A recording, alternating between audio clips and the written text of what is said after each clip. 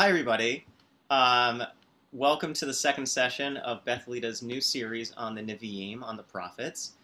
Last session, we spoke about two models of what the prophet occupied, or the prophet, how the prophet existed. One model was that of the messenger of God's word, right? That the prophet was seized by the power of God's revelation, consumed by it, and then became the agent of God's message for the people.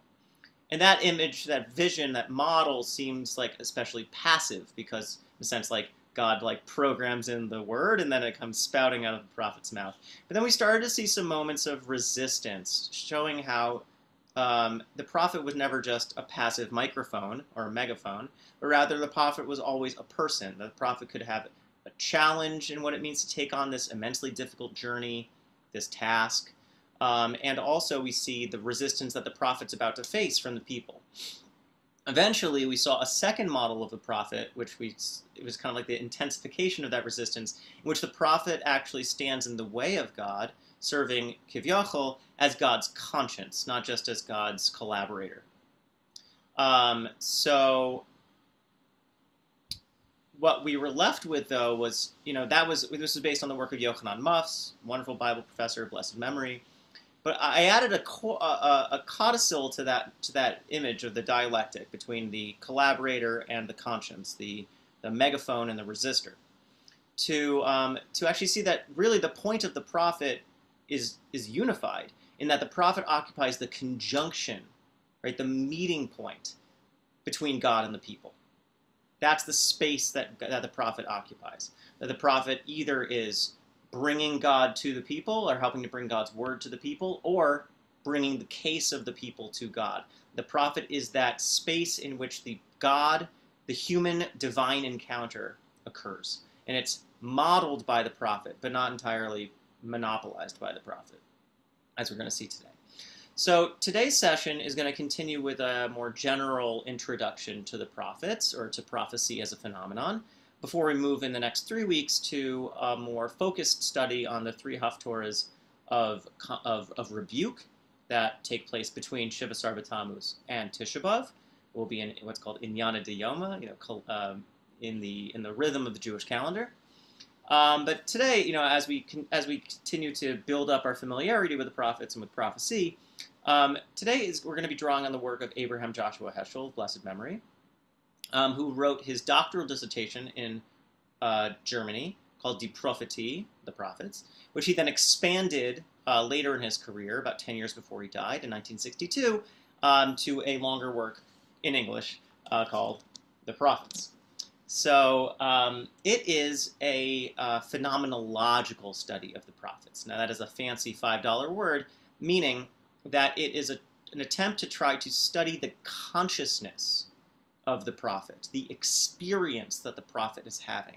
The point, says Heschel, is not just to pay attention to the message that the prophet is saying, but is trying to understand what is unique and compelling and commanding about what the prophetic experience has to show us. What does it mean, not just to read the prophets, but what does it mean to imagine yourself as the prophet, right? That the prophet, in communicating to us, is not just communicating the content, but is also trying to communicate the nature of that experience, or what it feels like.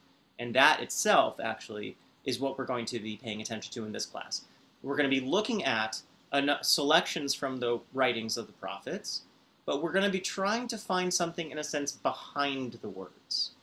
What's motivating it, such that we can then start to elicit a kind of theory, a kind of even theology, of what Heschel calls divine pathos. Pathos is a Greek word which we're familiar with from the English words sympathy or empathy or even pathetic. But pathetic is best understood in like the French sense of pathétique, right? Not that it's like someone's a loser or a chump, but rather that pathetic means, or pathétique means you're like full of pity. You're full of feeling. Sympathy means to feel about somebody, and empathy means to feel with somebody. So here we have God as depicted against the philosophical image. So in a way, like this whole book is kind of like a shadow boxing with at least a version of how people read the Rambam, as like a dry, technical, hyper-intellectual philosopher. Heschel actually, interestingly, wrote 2 books about the Rambam, but has a different depiction of what Rambam entails. But Maimonides, in like this kind of caricature version of it, right? Is describing God, drawing on Aristotle, right? The famous phrase, the unmoved mover. That God is the first cause, the prima causa, right? That God, what is God? God, rolls the first pool ball and hits the rest of the pool balls and it sets everything in motion. But God's self is not impacted. Right? God is sanctioned, transcendent, secure. By contrast, Heschel elicits from the prophets a vision of God as the most moved mover. God defined actually by God's depth and illimited caring, God's feeling, God's investment, and being compelled by, commanded by. We see the prophet as being compelled by, commanded by God's word. But in this like fascinating reversal, God is compelled by, commanded by, moved by the state of human affairs. There's an incredible contrast that we'll see soon. But first I want us to start by starting by looking at actually a prophetic text. We're going to dive in, but then I want us to try again to look behind the text to see what we're going to see. Okay, so we're going to start with writings from Amos, or Amos, famous Amos. If I remember correctly, 8th century BCE, northern prophet, so primarily prophesying to the northern kingdom of Israel, prior to, of course, the Assyrian invasion in 722. Amos especially is famous, not for his cookies, but for his deeply impassioned calls for justice. If you want to find, I think we'll look in a way later at God's passion for justice as it comes through in the prophetic writings, or social justice, and Amos is like your go-to guy for that especially. And we're going to see that, although that's not what we're going to focus on primarily. So let's start. Does anyone actually want to read?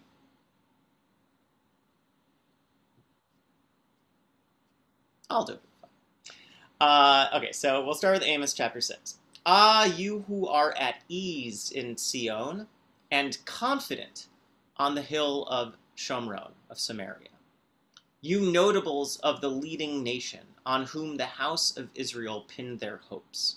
So, first of all, right, when we think about, one thing I want to start doing in this class especially is that when we're studying the prophets, we really have to look at them as literature.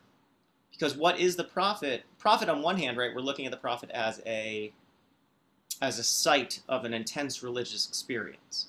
But on the other hand, right, the prophecy experience is not just something that the prophet feels and it goes away. The prophet is then called on to express, to describe, to evoke, and to communicate God's message to the people. So the prophet is, on one hand, right, a mystic of sorts, right, compelled by the experience of God.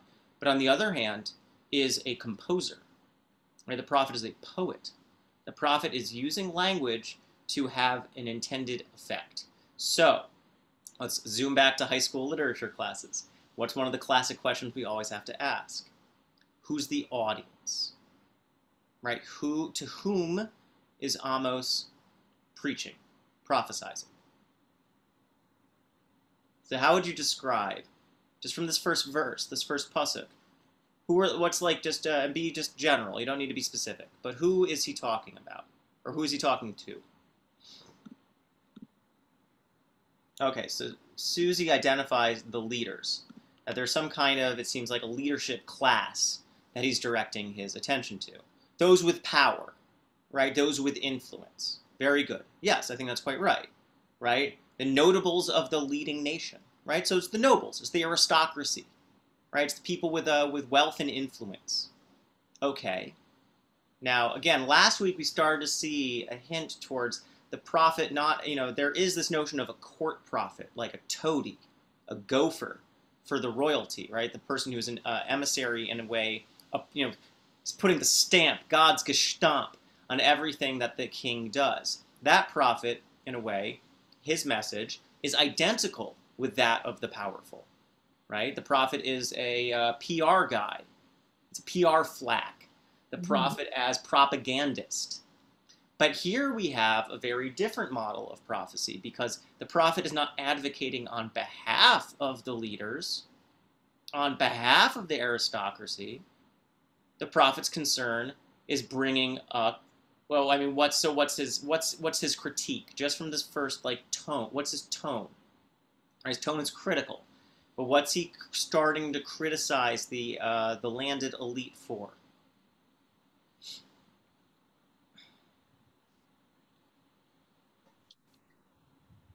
He's criticizing them for just taking it easy. I mean, as you read further, it's worse, but just basically being like living off the fat of the land and not caring about anybody else. Okay. And yet you're the one that Israel, right? That the Jewish people are hoping for. You're supposed to be the leaders. Good. So in a sense, he's suing them for negligence. Yeah. Right? I mean, he's not, I mean, it's actually, as Heschel notes, right, the prophet is not a legalist, right? The prophet is not a halachist. So it's not that, he's bringing a suit against them. But the claim he's making against them, right, he's critiquing them, criticizing them for their negligence, right? You are the people on whom Israel has pinned their hopes. You are in a position of responsibility, and yet you are kicking it and taking it easy. Right? You are forsaking your responsibility. In short, and I think this is the framing tone of this prophetic text, apathy. The sin of the leadership is apathy. Right? You don't care. Look at the topography. Where is the leadership located? Where have they put themselves? Everything is remember, everything's metaphor. This is poetry. So where are they? Above the rest. Good. They're above. They're on the hill. They're on the mountain, right? They're looking down and are like, oh, whatever, right? They are removed. They're not down in the muck with the people. They're on the hill, right? It's kind of like they're in the heights, exactly. They're indulgent. They're privileged, exactly. And, they're not using their power towards good end. But again, everything in poetry is towards a point. They are removed. It's like the cliche of the aristocratic leadership in World War I, right? They're up in their what's the word I'm looking for? Their palanquin, right, having high tea, while the poor are fighting it out in the trenches, getting trench foot, dying of diphtheria, right, whatever, right? They're up there, they're removed, nothing's going to happen to them. They're not personally implicated. Okay? So, let's see if we continue. Yet, you feel, that's so powerful. Yet, you ward off the thought of a day of woe and convene a session of lawlessness. Right? So it's apathy, right? But apathy slides into what? It slides into a sense of, I mean, it's you ward off the thought of a day of woe. I find that Lushan so interesting. You, in a sense, actively refuse to think about consequences. You don't care. You don't give it two thoughts, right? And you convene a session of lawlessness. But tigashon sheves chamas. Session is very nice, because actually session comes through the word to sit, and sheves is also to sit. Chamas also means violence. It means lawlessness is like anarchy, but not in the hippy dippy way. Anarchy in the sense of anarchy is loosed upon the land, right? So to Susie's point from the chat, quite right. They don't think of themselves as being responsible. Rather, for them, anything goes. This is not maybe a world so different from our own, in which what does it mean to have power and influence? It means to be shielded from consequences. But here comes the twist, right? You'd think, again, the person with God's ear, oh, well, I'm in a good position in society, and thus, of course, since I'm riding high on the lamb, I'm riding high on the hog, on the imitation hog. Of course, it means that God approves. But we're going to see the twist. Right? But you see further images of this. They lie on ivory beds, lolling on their couches, feasting on lambs from the flock and on calves from the stalls. What does their life consist of? What does their life consist of? Appetite. Right? That's what they're concerned about. Feeding their gullets. Pursuing their desires. Right? Their concern is with, the ambit of their concern ends with themselves. Mm-hmm. Okay? This is actually fascinating. They hum snatches of song to the tune of the lute. They just like walk around whistling, effectively, right? They just walk around whistling. And I love it. They look at themselves as if they're rock stars, right? They just like go around singing songs. And they're like, oh, I'm King David, right? David the harpist, David the psalmist. My little frivolities, they accord with real significance. It's not right. It's not like they're like using their power and influence to compose new music, right? They're not like patronizing a composer to help bring music to the people. No, they're just like walking around whistling without a care in the world, and they're like, oh, look at my life, right? It's astounding how Amos anticipated Instagram. They drink straight from the wine bowls and anoint themselves with the choicest oils. Right? Like, again, they are just indulging. But again, to the point that so many of you are making in the chat, indulgence comes with delinquency. Because when their primary concern is with satisfying themselves, right? Themselves. By contrast, we see how clearly that their concern is not in any way, shape, or form motivated by the welfare of others. Okay? And, I mean, here subtext becomes text. They are not concerned about the ruin of Joseph. And here Amos is anticipating what's about to happen. All right, so, I mean, again, Amos is prophesizing in the preceding days before the Assyrian devastation of the northern kingdom, right, and the scattering of the 10 tribes. He's already calling it the ruin of Joseph. Right now, if everyone's familiar, Ephraim/Joseph is to the north as Yehuda is to the south. Right? The southern kingdom of Judah, right? Yehuda. The northern kingdom is called Israel, but in terms of the like tribal mascot is associated with Ephraim/Joseph. Okay? That shows up interestingly, actually, when the northern kingdom spirals into idolatry. The statues they install in the northern in the northern temple are the bulls, and bulls are associated with Joseph and with Ephraim. So they are not concerned, and here I think again, like that is a bolded line because again, their sin is truly apathy. ... But my Lord God swears by himself, I loathe the pride of Jacob. I detest his fortresses. I will declare forfeit, i.e., I swear you off. I'm done. Right? City and inhabitants alike declares the Lord God of hosts. So, A, it seems like this problem has metastasized beyond just the leadership. But B, right, I want to look at God's response. Okay, so what we have is Amos criticizing the leadership of the people for being egotistical, self-concerned, lustful delinquents, right, who are apathetic about the well-being of the society that they are putatively stewarding. Mm-hmm. Okay. And how does God respond? Let's make sure we get the content, right? The content is What does God say? Just make sure we get what God is saying here, as reported by Amos.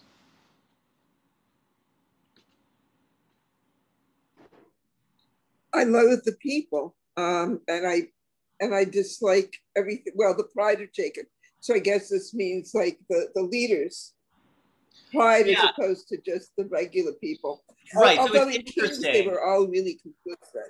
It's interesting in terms of what so God's saying, Gaon Yaakov refers to. So you're saying the Gaon Yaakov. I think it means the leaders, the leadership, the pride being sarcastically because there's nothing to be proud of, and detest the fortresses. I detest the luxury in which you're living. That's how I read it. Is it the luxury, or is it that they've taken themselves out of the community? That they've separated themselves from like the regular man, quote unquote. So, but can you explain, like, because I mean, sorry, you've changed the page. But like Jacob and Joseph, like they're like the forefather, like they're like, how can God hate someone that was like kind of revered, like is such an important character in history? So these are metonymies. So when it says Yaakov, or when it says Yosef, or when it will say Ephraim near the end of the shir, it doesn't literally refer to the historical persons. It's referring to them as like mascots, but really it's like saying all hands on deck, right? It means you want the people, not the hands, right? So here Joseph/Jacob is referring to the northern kingdom. And you're right in saying like I mean, what I want to be getting at, maybe, and I think this is what you're implying in a way, Susie, is that it's offensive, right? God responds with vitriol. Isn't that a bit surprising? Or like, this is where like we get a lot of caricaturistic depictions of like the God of the Old Testament, right? God of wrath. What's amazing about Heschel's study of the prophets is in some way it's an apologetic, like it's a defense of the God of wrath. And in a way this class will be too. Why? I mean, I want us again to look at the content and then also to try to figure out, we're going to move towards what's motivating it. So God responds with hatred. I hate the pride of Jacob, right? Whether it's referring to the leadership class or it's referring to the arrogance that is typified by them, right? Their lofty, out-of-the-world nature, their apathy, their negligence, their egotistic, their egotism. I detest the fortresses, and I think I saw actually in the chat, very nice point. What is a fortress? It's something that keeps people out. Right? It's like, maybe it's like on one hand, it's the vanity building, right? It's like, okay, you put all your money into a building development, into like a big tall tower. I don't know what kind of like political leader might just put all of his money into big tall ostentatious towers. That doesn't sound familiar to me at all. But instead, right, we have but besides like it being a vanity project, right? Pouring your money into something of ostentatious wealth. Also, a fortress is a piece of architectural technology that is designed to keep people out, right? And that maps to their removed, right? Their removed negligent natures. They're keeping out the masses. They're keeping out the rabble, the hoi polloi. Okay? Okay, but God responds with hatred, with vitriol. And I want us to sit in that discomfort for a second. Okay? I want us just to take note of that. All right, here we're going to have our first reading from the lamentably late Abraham Joshua Heschel. Just quick biography. Abraham Joshua Heschel, scion of the Apter Hasidic dynasty. He was not the first Abraham Joshua Heschel. Avraham Joshua Heschel. There'll be a lot of Avraham Joshua Heschels in Brooklyn right now, like alive. There are a ton of them. The Oyev Yisrael, who was a 19th century Hasidic master, the lover of Israel, named after his book, was the first Avraham Joshua Heschel. He was the Apter Rebbe. the Rebbe of the Abt dynasty. Heschel, R. Heschel, grew up in Warsaw, and was in line to be, I don't know if he was like next in line, but he was in line to have a leadership position in the community. He ended up going on a different path. He ended up going to the University of Warsaw? University of Berlin? He was in Berlin at some point. I apologize. He ended up getting his PhD, and he wrote his dissertation on a phenomenological study of the prophets, but it was a reaction in some ways to the kind of universalistic philosophy, right? That, like the Kantian philosophy. He instead he finds what brings him back, in a sense, to faith is that philosophy is concerned with categories, concepts, but the meaning of the individual life can't stand. The individual has no meaning in philosophy. In a way, the individual needs to be like dealt with. But the value, the compelling value of the prophetic experience, which is what draws him back, is that it is deeply, passionately concerned with human life.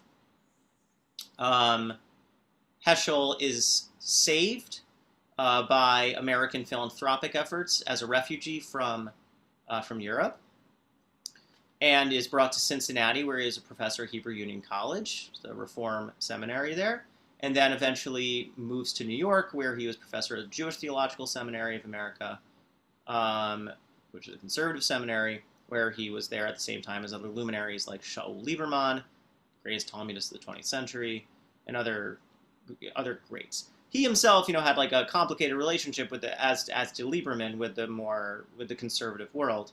Heschel is probably most famously known for his friendship and allegiance with Martin Luther King, having worked with him in matters of racial justice, in opposing the Vietnam War. And he was really somebody who set a precedent for drawing on the model of the prophet as a voice of social conscience. So to that point, he contrasts the prophetic experience, the meaning of prophecy, with this philosophical tendency towards the general, right? Towards the categorical, towards, in a way, the inhuman.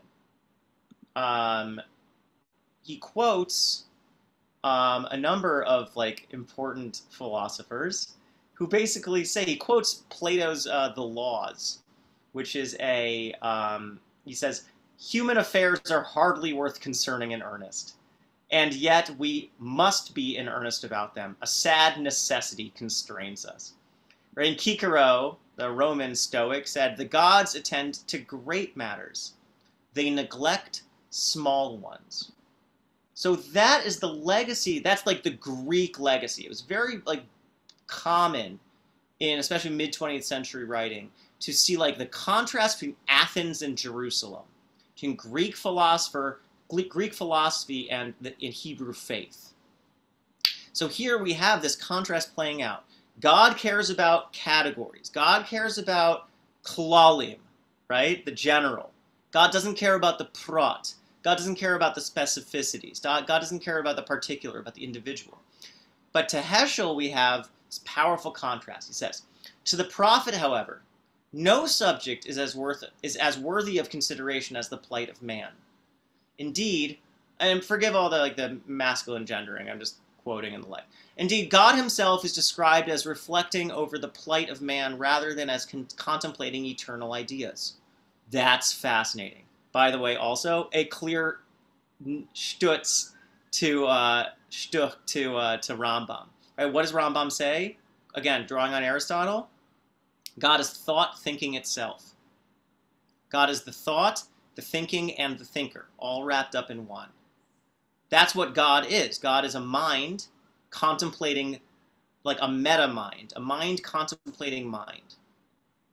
Thinking, contemplating thought. Okay?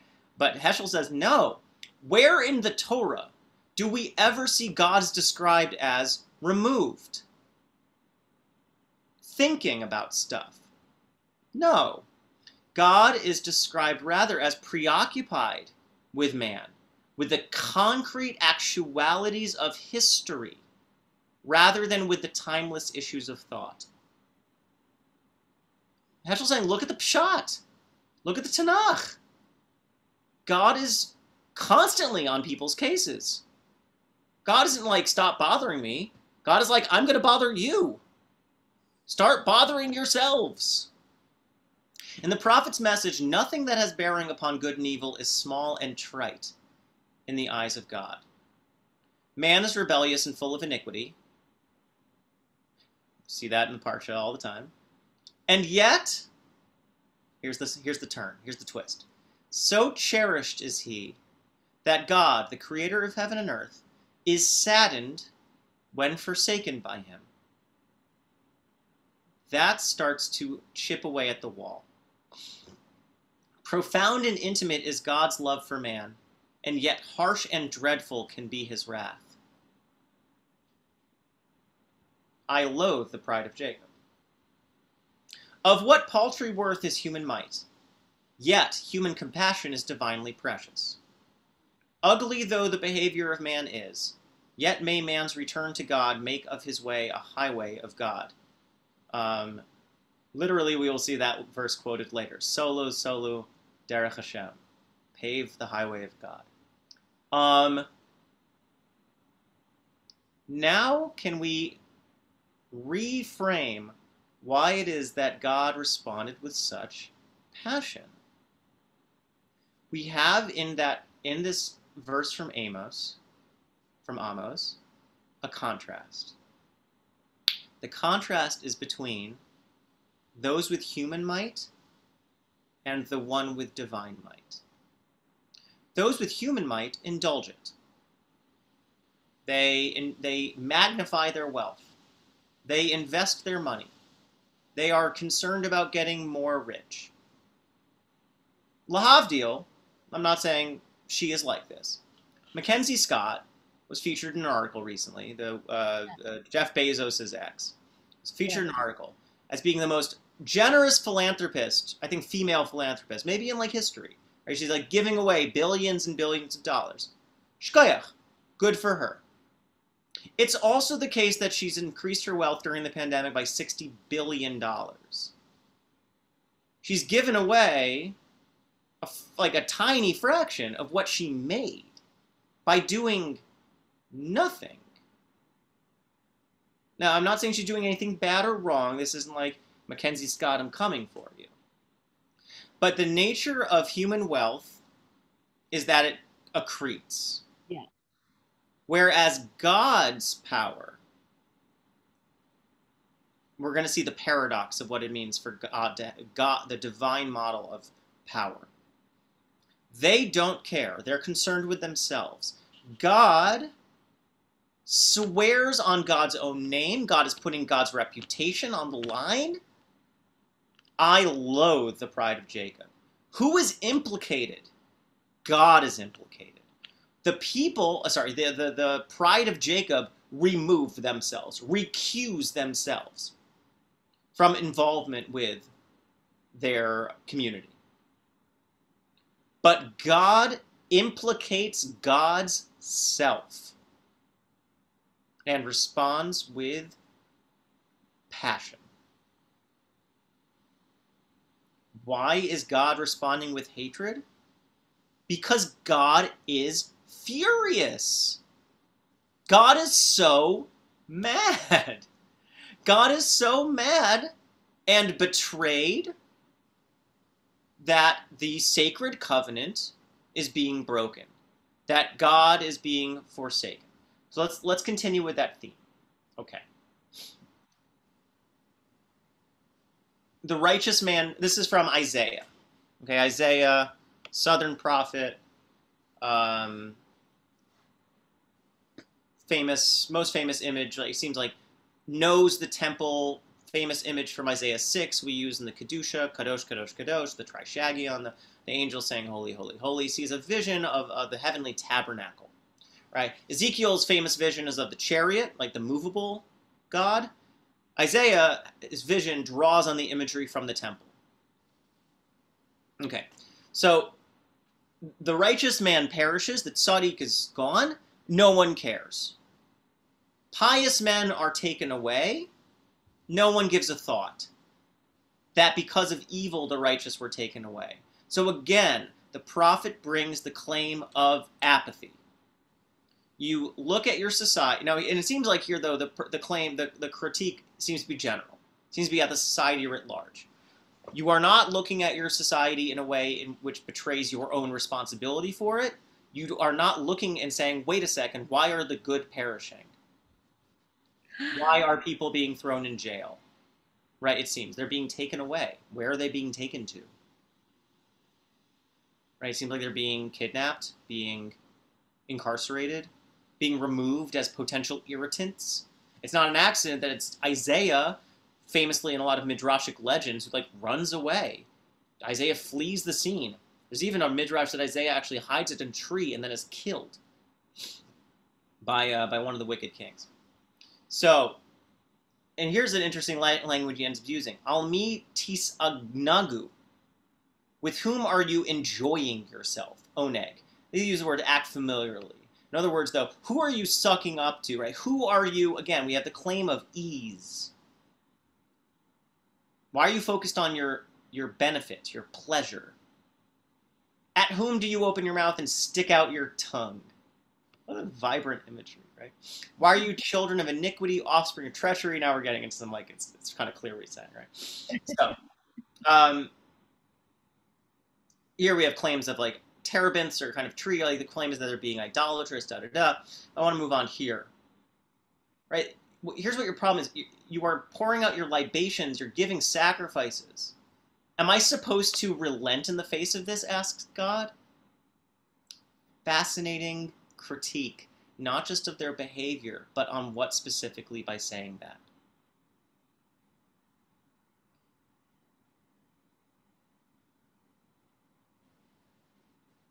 We'll get to that point later, but I want you to think what God's saying. You're giving me these libations, you're giving me these karbanos, and you're expecting me to respond.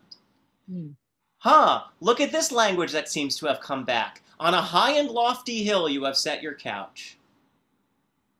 You are removed, you are lofty, you are distant from the concerns of the people.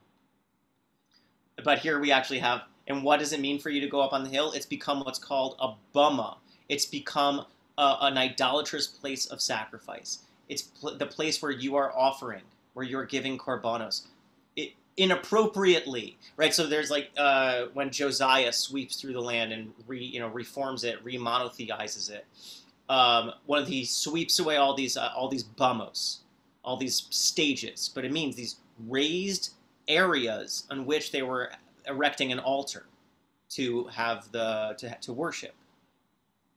So Isaiah is very, very neatly connecting the people's recusal to their religious betrayal, their place of apathetic indulgence is as if, or is equal to, or happens to coincides with a place of religious forsaking.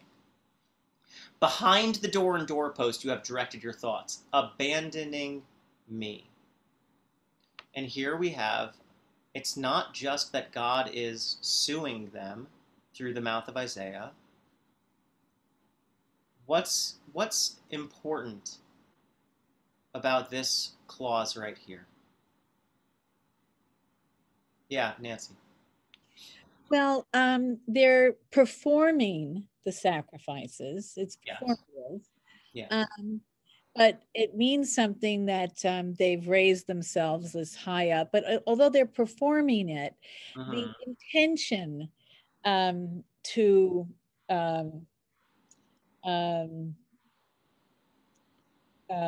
go and align themselves with God is not there.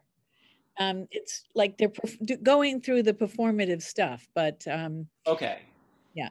The outer motions are there, but the inner content is either empty, perverse, manipulative, right? It seems like they're trying to like manipulate God, sweet talk God, give God a little payola, right? Like, here, take my goat, look the other way, right? But I want us to pay attention to the literary quality of this. The poets, the prophets are poets. Okay. Josh, isn't there a midrash also though, like during the time of Josiah? I mean, a lot of this was like really mamish avodah zarah. I mean, they had asherot, and they had been right. So, but the same thing with so there was a midrash that when Josiah got rid of all the other bimot, the people would hide behind the door, so that this was literal. The people hid behind the door their asherot. Yeah. So I think this could also be referring literally to behind the door and doorposts. Sure, but why? Because I think it's because it was so pervasive within society. Fine, then say Ashirot are proliferated throughout the land. They could. This is a more that it got to the point that you're bringing them in and hiding them, even though they're within your home. They're within all of you, right? Even though except that again, it's not. Look at this. Behind the door and doorpost, you have directed your thoughts. Right. Okay, so we need to attend to the language. So I want us to look at. I want us to look at this, and again, like this is the kind of close reading that we're really going to be practicing in this class. Third person, right? This is a general critique. Bad, and again, it's not just idolatry. Idolatry is a moral collapse. It's not just a religious problem, right? Idolatry is bad, because it's other gods, and we're gonna get to that point in a second. But also, idolatry comes along with immorality. Mm-hmm. Okay, it starts in the third person. It's a general critique, right? We're in philosophy land. Injustice. God is saying you are not paying attention to the fact that people are being, it seems like, taken up off the street. That bad is being done to the good. Okay, and then it's directed to the second person. With whom do you act so familiarly? So we move from the third person to the second person. We're getting more and more close. Da da da da da. You. They are your allotment. To them you have poured out libation. Present should I. And then we have the first person, in which God brings God's self into the equation. But it's God's self as subject. God has chosen to bring God's self into it, right? God is reflecting and saying, should I? It's rhetorical, obviously. Not, right? God's aghast. That's a subject. But now back to my original question. What's special about this clause here? God's sad. Sorry? It's like God's sad. They're like... Mm-hmm. Definitely true. Or mad. I mean, they're also sort of like, they're like, well, when you're alone, you're not actually like, your thoughts and your heart are not holy. Like when you're in public, you sort of say and do the right things, but when you're alone, you're not connecting with the holy. Yeah. Okay, but I want to bring our attention back to this clause. So you're right, God's sad, right? This is a personal implication. Heschel's point is that God's prophecy, like God's communication via prophecy, is not just castigating people, stop doing bad stuff, which I think is a lot of like kind of the moral rhetoric nowadays. But it is grounded in the person. It is personal to God, because this isn't just the people acting badly. This is the people betraying their relationship to God. And what I want us to pay attention to, again, the prophet is a skilled user of poetic language. Third person general, distant, abstract. Second person direct address, direct a critique. First person subject, God brings God's self into the discussion as personally involved, but that's different than implicated. What's different about the first person here? It's the subject rather than I. It's the third person, me. You It's are the first abandoning person me. object. It's the first person object. Right. Rather Here than it is in the saying Hebrew. I, it's me. Here it is in the Hebrew. Me'iti gilisa. You have gilisa, like the word gullus, like the word galui, right? Exposed. You have exiled yourself. Abandoned is the right word. Perfect translation, JPS. You have abandoned me. S is an impossible word to translate in English because we don't have it. What does S mean? Et? Et means, doesn't mean anything. It is the objective marker. OT. Otcha. Ota. Oto. Right? ET. May ET. You have abandoned me. So here, God is not just involving God's self because God cares. God is personally implicated by this. Not through God's choice, kivyachol, but because it impacts God. God as object. God showing the people what you do matters to me because what you do hurts me. You abandoned me. God is in pain.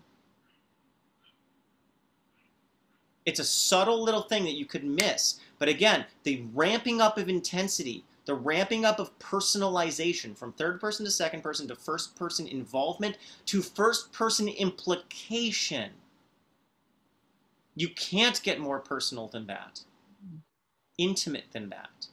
God is trying to get the people to realize you are living your lives as if what you do doesn't matter.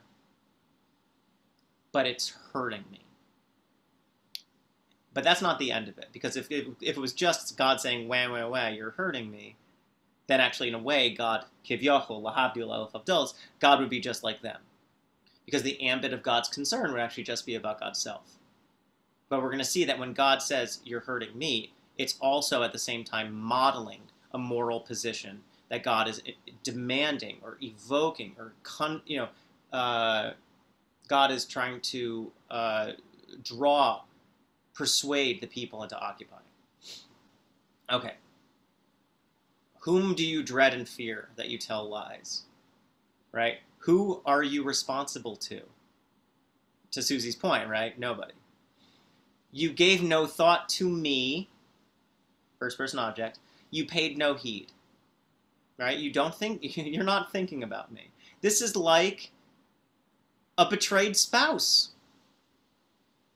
Right? Who are you responsible to here? Says God. Not me, apparently. You're not giving two wits about me. And here, and this is a fascinating, you don't usually see God say this, but it's a fascinating thing. God says then, God not just now implicates God's self in terms of its impact. You've abandoned me. You're not thinking about me. God now implicates God's self in terms of responsibility. God says, I have stood idly by so long that you have no fear of me. God says, I've been negligent. I've been distant. God doesn't ultimately say, I approve of that. It's all my fault. They are still responsible for their actions. But God says, again, grounding it in the fact that this is about a relationship. God says, I have been distant, and you have filled the space with yourselves. For thus said he who high aloft forever dwells. Ki choamar ram v'nisa sheichen ad v'kadesh shemai. Now, what language is that? Have we seen that kind of language before? Who else is described as being high and aloft?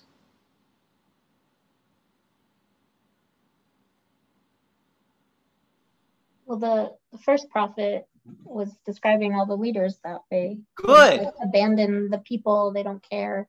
Good. Good, Susie, exactly. The people are critiqued for being lofty, for being removed. And now here comes God saying, A, you're not thinking about me anymore. B. But to be fair, I have been distant. I've been removed. C. Here says Isaiah, right? We actually switch voices. Thus says he, right? Here, Isaiah switched back to the descriptive voice, not like citing God, but now talking about God. Here's what Shochenan Marom V'Kadosh Shemai says. Here's the one who dwells high, removed, transcendent, aloft. Wait, what? Isn't that bad?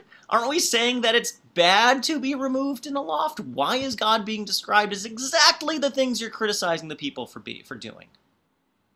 Exactly the position that you're saying leads to apathy, leads to remove, leads to negligence. You're saying God now is also up on God's hill, chilling on God's ivory couches? But here comes the twist. I dwell on high in holiness, yet, twist, yet, with the contrite and the lowly in spirit, reviving the spirits of the lowly, reviving the hearts of the contrite. The word vi, well, the participle vi, participle? No, whatever it is. The radical vi means and, but it also can mean but, fascinatingly. In Hebrew, the word for and, which is a conjunction, is the same word as disjunction, but. This word works as but from our perspective. Oh, the God who is up high, removed, holy, powerful, right? Full of might. Of course, then that God would be removed. Would be concerned with, going to the races, going riding in their country estate, right? Watching their investments grow, cackling over their wealth. Of course, that's what the rich and powerful do. But wait a second, God cares about the sick? God cares about the lowly? What? Mind-blowing from a human perspective. That's but. I would argue, though, it's and from God's perspective. Because in God's eye, it's not a surprise. Because that is what it means to be God. That is what it means to have power. Is to utilize, expend that power for the sake of those without. For the sake of those in need. Okay? So, I dwell on high, yet I also dwell with the contrite and the lowly in spirit. I revive the spirits of those who are depressed, those who are oppressed. And I revive the hearts. Contrite is the wrong word. Nidka means oppressed. It doesn't mean sorry. It means here like, impacted, in pain. I want to look at, forgive me for being a little bit outside of the prophets. I can't stop myself. But I want to look at a few maforshim. I want to look actually the way that this narrative is going to intensify. Rashi on that line says, with the marom v'kadosh, with the lofty and holy, I dwell, with the lofty and holy ones I dwell. Right? Important thing about Rashi actually is that sometimes the ways he cites what's called a davar amaschil, like the lectio, what's it called, the lectio prima, like the words that introduce the comment. Sometimes it's like colon, my comment, and sometimes he actually flows right into it as a paraphrase. So with the lofty and holy ones I dwell, says God, right? In other words, it's not I dwell above and removed, but rather God actually is living with the angels. And thence I am with the crushed and humble in spirit, upon whom I lower my presence. So Rashi, in a sense, just sees this as two things next to each other. I live in the supernal heights. I live in the angelic realms. And then I am with the crushed and the humble. To God, it's not a contradiction. I'm one place, I'm another place. I think in a way it's subtle. It's saying it's the same to me. Right? I'm not identified with living in one place than another. God has two residences. God is living with the angels, and God lives with the lowly humans. You know where God doesn't live, interestingly? Where doesn't it say God lives? With the rich up on the hill. On the hill, exactly. Where is God's height dwelling? God's heightly dwelling, lofty dwelling, is not on the hill with the richy riches, with the hoity-toity. God's lofty dwelling is with the angels. So if God wants to be lofty, God's with the angels. But when God is concerned with human beings, in God's aspect of being concerned with human beings, God is not with the hoity-toity. God is with the hoi polloi. God is with the real people, the people in need, the people whom the rich are supposed to be concerned. Okay, here's Metzudas David, a commentary that's only on Navi. It's not on Torah at all. So we'll see it a little bit more as we continue in this class. So Koamar, right? Thus says the one Maram B'Kadosh. God is situated above, and why does he say that? Actually, interestingly, he's going to do a little twist here. He says, meaning that God is good to and cares for all. God attends to all. So why is God actually described as being removed? What is that another way of saying? God is what? Everywhere. Yeah, God is impartial. God is concerned with all without exception. Right? Hashem is here, Hashem is there, Hashem is truly everywhere. Right? God is above, i.e., God is working on a different plane. God is not on the hill looking down on people. Rather, God is not on earth, because to God, all people are of equal value, no matter your position. And fascinating, he actually uses a word that almost did away with my entire class, but we're going to work against it. It says, thus does it say that God is lofty and most high, dwelling eternal, because God cannot be moved. Tenua. God cannot be described, cannot be ascribed movement. So like, oh no, wait, is he saying the philosophers are right? Oh no, is he saying that God is the unmoved? But what he means is that God doesn't have bias. God can't like receive payment under the table. God doesn't take your libations and your sacrifices to look the other way. God can't be paid off. That's what it means by moved here. It does not mean personally implicated. God is transcendent, marom, again, a word that could mean removed, distant. That is, insofar as Scripture says, I dwell in a holy place, even so, yet, twist, I am with the broken and low of spirit, attending to and reviving the spirit of those oppressed. So he's in the disjunction space. He's in the, you might think, it's a havamina. You might think that since God is described as being most high, I would be removed from the concerns of the normal people. Wrong. Wrongo. And here comes Ibn Ezra, one of our most linguistically attentive meforshim. Late 11th, early 12th century, mid 12th century Spanish commentator, really cared about grammar. Here's what he says. This is fascinating. I dwell in the high and holy place with the angels. So he agrees with Rashi. And with the lowly and the oppressed, I dwell on earth. I dwell to revive the spirit, etc. Or I dwell in the high and holy place above with the angels in order to give life to those humble on earth. That is a very subtle inversion. Mm-hmm. Metzudas David is in the yet space. Oh, God's up high, but don't think that God is removed. Still, God cares. Ibn Ezra says, it's not just that God is above and yet is on earth, but rather God is only above so that God can be concerned with the earth. God, in a sense, seems to be like drawing on the power of the angels, using the angel. Like God is in heaven, only because that's the best place for God to be concerned, to be actively involved with human affairs. To be in heaven is not to be, in a way, when it says above, like lofty, it's not talking about position. It's talking about positioning. God can see all of earth this way. God can be drawing on all of God's faculties to be involved, right? To be hashgacha, to have hashgacha, right? To be attending to, involved with human affairs.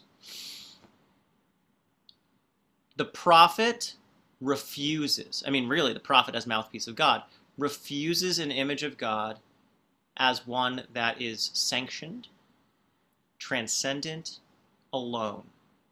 God is making it God's business to be involved with the affairs of people because God cares. That's the definition. I mean, I would say Ibn Ezra is saying that's the definition of God. God's in heaven. Heaven exists for earth. So God is in this relationship. God responds with passion because God feels this personally. God is rejected, feels the sting of rejection, and thus reacts. God reacts with wrath because what people are doing matters, and thus God responds with intensity.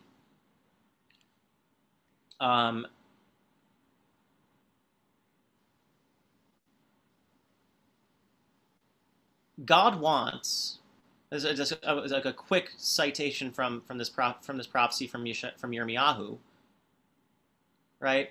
So we saw before that the people were trying to use religion, in a sense, to get their way with God. Oh, I'm going to give God a little, I'm going to give God some offerings. I'm going to give God some libations and see if God goes my way.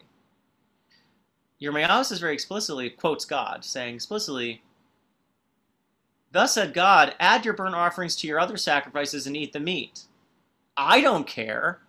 The sacrifice is for you, not for me, says God. When I freed your fathers from the land of Egypt, I did not speak with them or command them concerning burnt offerings or sacrifice." Let's bracket for a second the fact that one of God's first commandments was the sacrifice at the Paschal lamb. That was exceptional. The point of that was to save the people. That wasn't sacrifices. What was their relationship like? I mean, what's God doing in saying this? First of all, what contrast is God trying to make?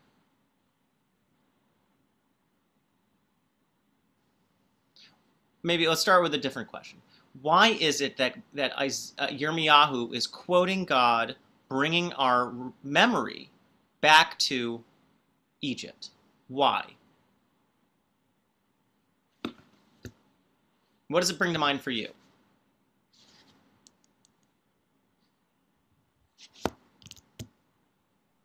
Well, it was like God's greatest act of caring for his creation, his people. Okay, great. Perfect example of God involved in history. Right? God involved with human affairs. Very good. Okay, so that is the site of contact between the people and God. After, going back to the previous passage we saw, a time of absence. All right, God was removed. And then it took the people crying out for that relationship to be reignited again. So good, very good. But also let's think about the position, right? The moment in their timeline. Egypt is the initiation of a relationship between the people and God. Right? Before, in Bereshit, it was the patriarchs and God. Abraham and Abraham's God. Isaac and Isaac's God. Jacob and Jacob's God, right? But only with Shmos, right? With Exodus, with the Exodus from Egypt, do we have the first concretization of a relationship of God with the people. Okay? So in a way, this is their meet cute. This is the beginning. This is their honeymoon. This is the beginning of their relationship. And God says, remember the beginning of our relationship? Was I talking about sacrifices then? No. This is what I commanded them. Do my bidding that I might be your God and you may be my people. Walk only in the way that I enjoin upon you that it may go well with you. What's the kernel of the relationship between the Jewish people and God, says God? What isn't it? It's not religion. What were sacrifices in the ancient world? Davening, right? That's how they davened. That's how they did their mitzvahs, right? They did sacrifices. That's what they did, right? That was the cult, right? The rite of Israel. It's the ritual of Israel. Not about ritual, says God. What is it really about? Like, there's a reason the Reform, love the prophets, right? What is it really about, says Yirmiyahu, says God. It's about Menschlichkeit, basically, about following in the ways of being like God. I mean, we're made in the image of God, meaning that we also should be feeling for other people, looking after the sick, etc. That's the way of Hashem. I do agree with you, but interestingly here, even though I agree with you, ultimately, you're not wrong in that there are moral implications, but just in the text, it's surprisingly amoral. This is what I command them. Do my bidding, that I might be your God, and you may be my people. Walk only in the way that I enjoin upon you, that it may go well with you. I mean, let's translate in that regular English. This is what I commanded them. Listen to me, so I can be your God, and you will be my people. Walk only in the way that I instruct you to, i.e., listen to me, so that things will go well. What's the kernel of the relationship, says God? It's contentless. So what is it? Remember, the point of this class is not really about the content, it's about what's behind the content. God is saying, there is no content. What is it really? It's the relationship. That's it. It's the encounter. It's the connection. It's listening. What is God asking everyone to be? A prophet. Because what is the prophet except the one who listens to God, who pays attention? A prophet is a contentless relationship, because what defines it, that's what Heschel's getting at. What defines it is concern, attention, passion, care. But those are all frameworks for content. The words, the prophecies matter because of the relationship. It's compelling because it matters to the one who's involved.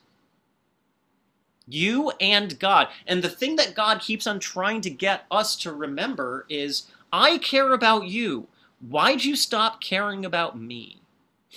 And it's because you started caring about yourselves that then, as Lauren's point, quite rightly, you slipped into immorality.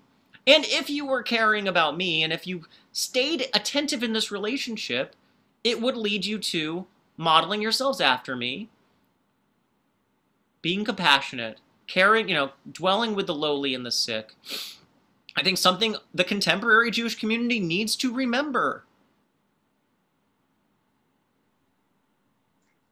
Oh, Yiddishkeit matters, Judaism matters, do your Torah and mitzvahs. Yeah, fine, but is it going to change your life?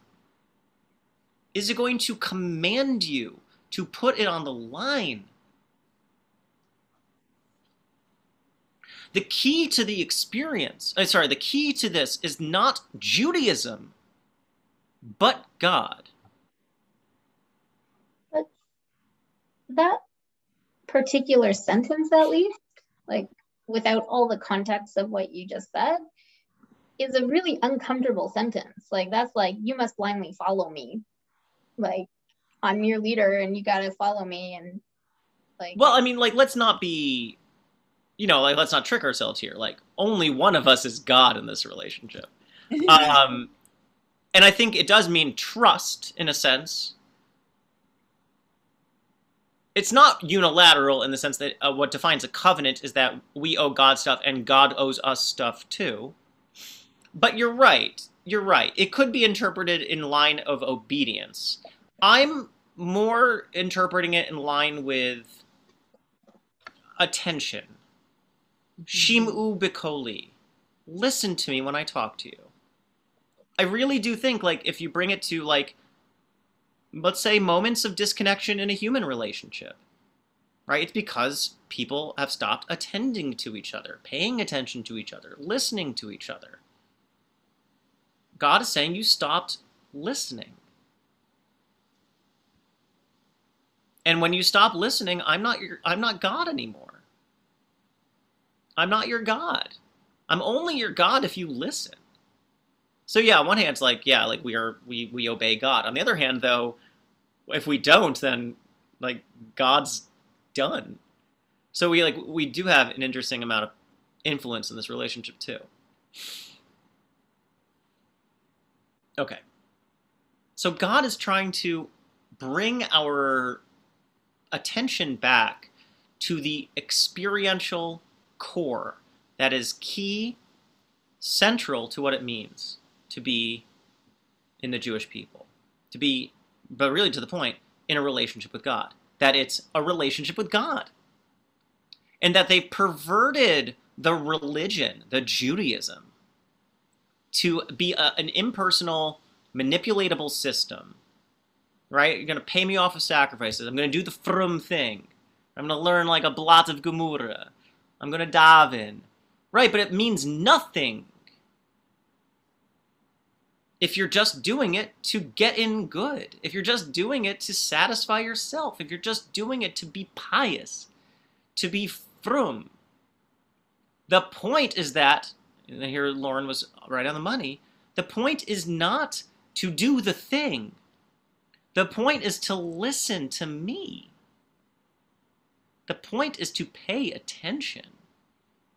To be in that alive relationship. I really do think, in a way, Yirmiyahu is saying, well, God is saying, everyone needs to be like Yirmiyahu. Listening.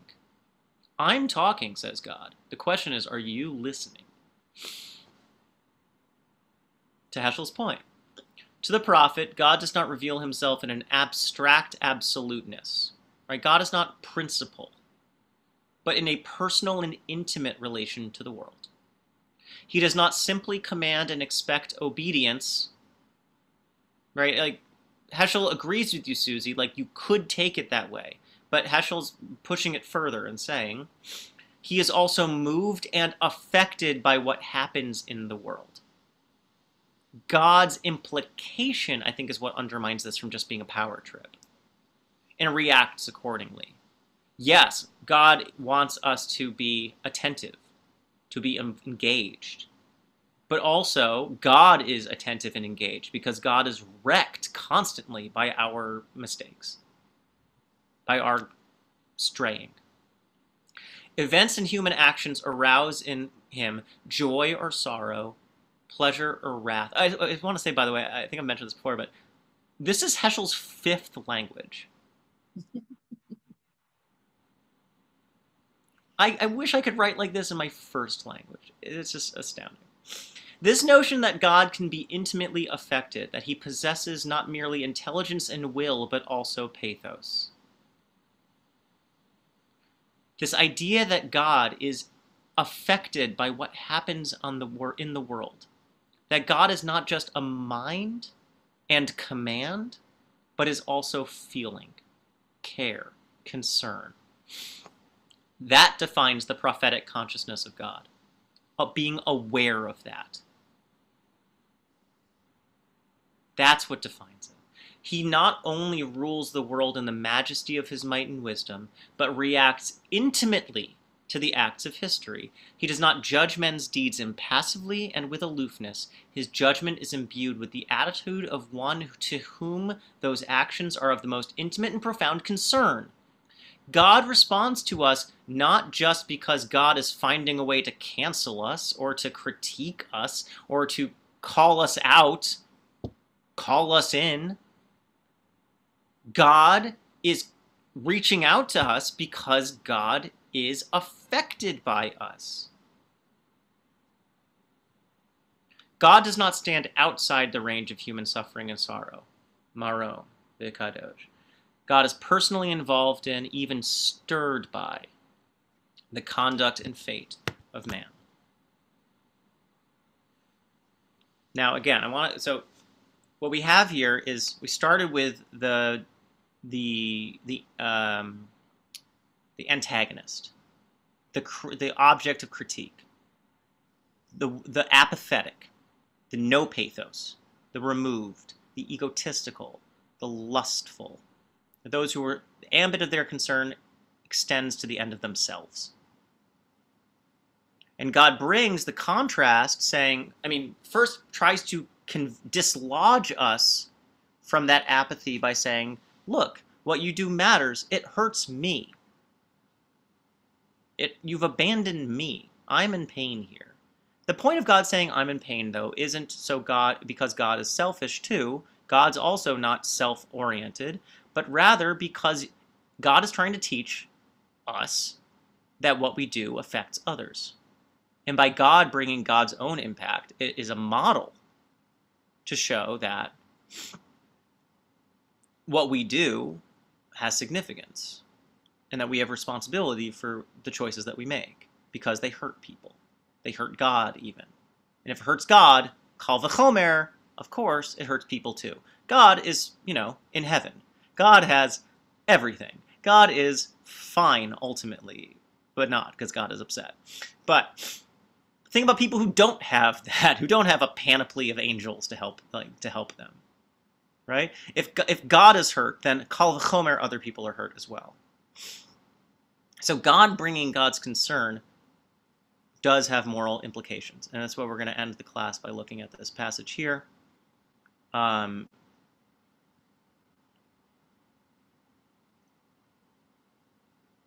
So God, this is also from Jeremiah. All right, we have images of pathos that we don't have time to get to right now, but there's images and images of people who are impacted. Famous image of Rachel, weeping for her children. Contrast, contrast, contrast. You could be up on the hill drinking your tea, or you could be passionately and intimately concerned with those to whom you're connected, weeping over your children. She refuses to be comforted for her children who are gone. Her persistence. She doesn't take the libations. Rachel ends up being a model for God. God could buy out. And it is with feeling that God responds when you come to God with feeling. They shall come with weeping, and when they come with weeping, when their hearts turn, God doesn't bring the hammer down, but I will lead them with compassion. God of pathos, the point of the God of wrath is to jar us from our apathy, to help us realize that what we do hurts people. And then when we realize that, when we can be empathetic to that, in my naivete, I genuinely do believe, I really do actually believe this, that if people could feel what it felt like to hurt somebody, no one ever would. That might be my naivete, I don't know. But God is saying, I'm bringing my pain to you as an education to show you that what you do hurts. And once you realize that, you will turn, tshuva. And once you turn, I will the wrath is only to shake us, to move us out of our place of stupor, our moral stupidity, and to move us to a place of moral concern, such that when we turn and we come with regret, with crying, with tshuva, God responds not with wrath now, but with love, with compassion. With love, I will receive them and guide them. There is hope for your future. God comes with hope now. And this is where I want to move us towards, is that there's a resilience. God brought our attention back to the kind of the originary moments of our relationship at Egypt.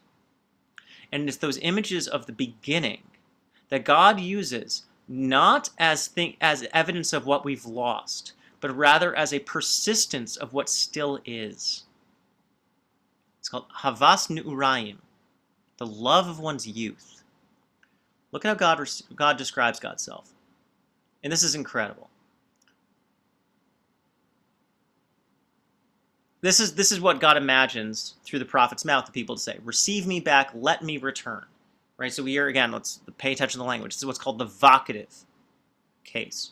Right? Let me, or is even the jussive. Like it's suggesting, it's yearning, it's asking. Right? Let me return. For you, O Lord, or my God. Remember, you listen. If you're not listening, I'm not your God. So here we have the reconnection of the relationship. It's the relationship that makes God God. Now that I have turned back, I am filled with remorse. Okay? Here's what God responds. Interestingly, it switches. It's not clear that actually we're switching from the Israelite voice to the God voice. It says, now that I am made aware, right, says Israel, I strike my thigh, I beat my chest, I am ashamed, I have regret. I'm disgraced. I bear the disgrace of my youth, says Israel. And what's the implication there? That what I've done has stained me. Youthful mistakes, the errors of one's youth, right? The sins of youth.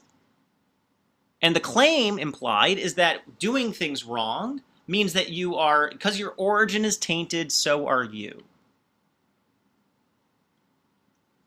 A disgrace of my youth, says Israel. And here's what God says. Remember, Ephraim is a metonymy. It refers to the people. So here's what God says. Truly Ephraim is a dear son to me, a child that is dandled. How does God see the people? Right? God's looking at God's rebellious teenage child. Crashed the car. Got caught bullying his classmates. And realizes what they've done. Comes with regret. Crying.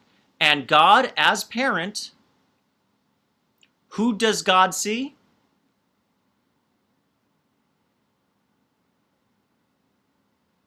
A baby. I imagine this is an experience that parents can understand. I have to imagine it, but that people's ages are suggestions in a way. When you see your child, you don't see just them as they happen to be. You see the purity of that connection that can never be lost. That the goodness that is inherent in them, which can never be taken away. Look at the images. Remember, who's the biblical figure we drew on before as a model? Rachel, as mother, crying over her children. Ephraim is a dear son to me, a child that is dandled. A child I have dandled. What imagery is God using? God as mother. Whenever I have turned against him, against my child, my thoughts would dwell on him still. This love can't be taken away. Even though our relationship sometimes has been strained, I am still passionately concerned with my child. I love my child. That is why my heart yearns for him. I will receive him back in love, declares the Lord. It is not a question whether we will be received. It is guaranteed. The only thing keeping us from that love is ourselves.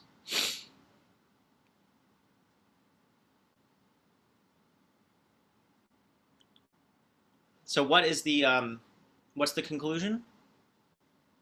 What's God trying to get us to do? Build homes and live in them. That's what God tells the exiles to do. Build homes and live in them. In other words, where aren't you supposed to be anymore? What does it mean to receive the love that God is giving you, inhabit that love, and now start to practice the love? Yeah, Mom? Saying not supposed to be wandering anymore to establish community? Good. You're not peripatetic. You're not wandering around. You are grounding yourself in community. You're not on a couch, on a palanquin, in a palanquin on a hill. Right? You're not, and I think about the tent on the hill. You move a tent. The home you're building. Quite right, Mom. You're investing in where you are. You're not building fortresses up on a hill. You're building homes. Plant gardens. Eat their fruit. Now, I think the thrust of this imagery is actually that, like, you will have security in the future, says God. But I actually think there's a little bit in the background here. That's not just you will have security in terms of what you enjoy. That's hill style, right? That's up on the hill type people. You're planting gardens. Gardens yield produce. Gardens pay back. You're investing in where you live. Get married. Have kids. Get your kids married. Invest in the generations. Invest in the future. Seek the wealth, and here I think I have evidence. Like, it's not just me counter-reading this.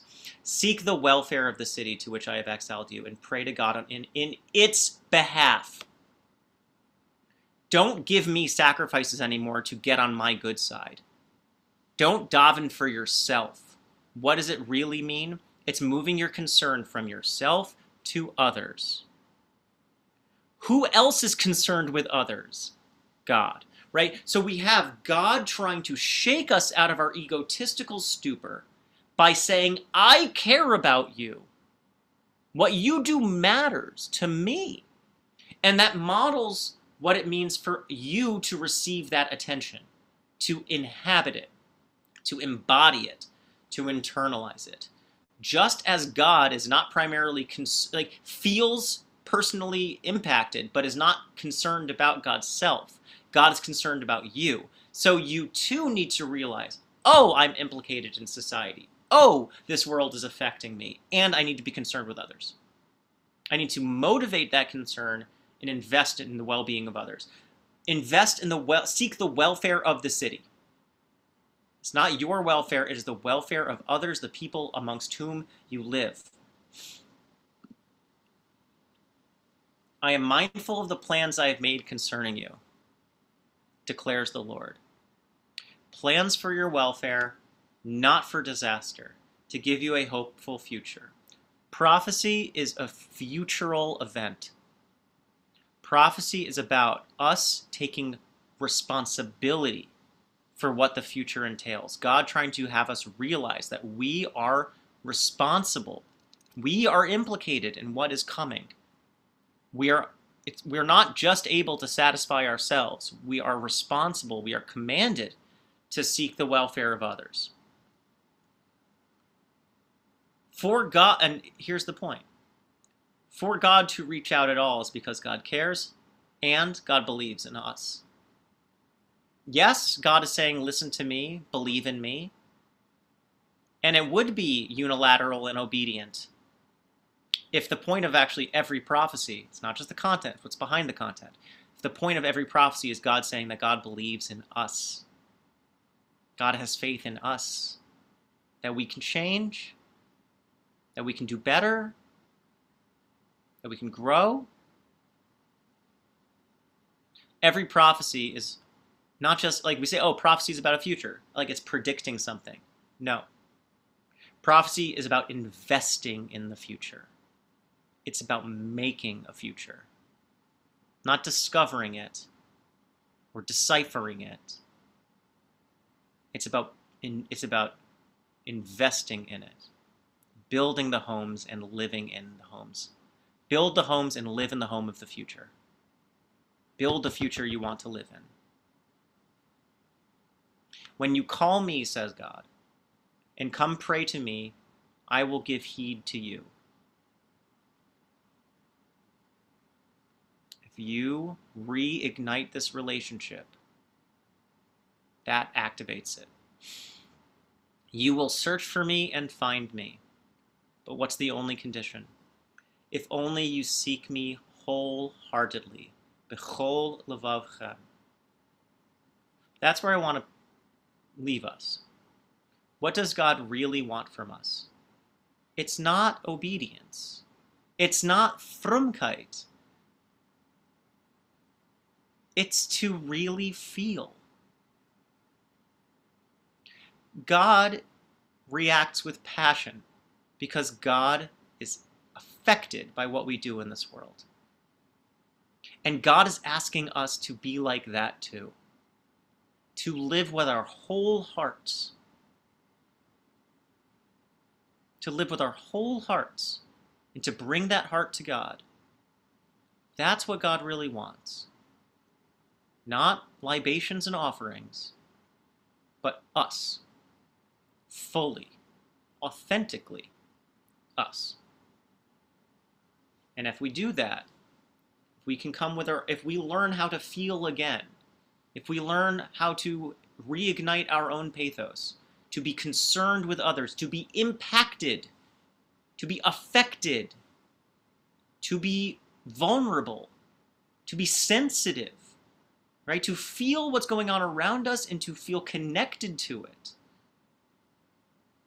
Then God will be not just around, God will be there. God will be at hand. V'nimtzesi lachem, I will be found.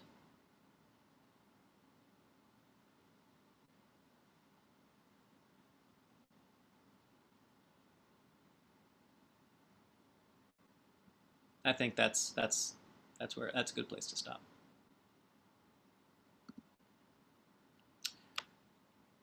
So I'm very dark now.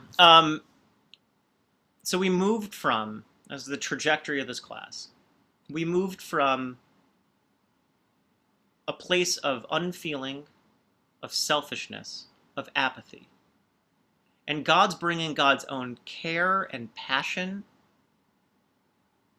even reacting strongly, not to hurt, but to move us, to show how much it matters. Because if God did not react so intensely, we could do away with it. But God reacts intensely to show us how much what we do matters. And then we learn from that how to take responsibility for ourselves, how to remember that what we do means something, what we do affects others, to feel how it affects others, just as God feels how it affects God, and to take upon ourselves what it means to live like that, to live with our whole hearts, exposed, open, invested, and connected. Thank you so much for joining. We're discovering some really special stuff. I hope if you have a chance to check out one of Heschel's many masterworks, The Prophets, really worth trying to find. It's reprinted in a paperback, so it's in print. Thank you all for joining. We're not going to have Parsha Chat on Thursday because I have a rabbi test on Sunday, so I am studying for that. But we will have Kabbalah Shabbos on Friday. We, weather dependent, might meet again on Saturday. Right now the forecast is rain, but it might change. And we will have Havdalah, Motzei Shabbos, where you can all wish me luck. So thank you so much for joining. I'm looking forward to seeing you soon. Have a wonderful rest of your week, and take care. Thank you. B'hatzlacha on the exam.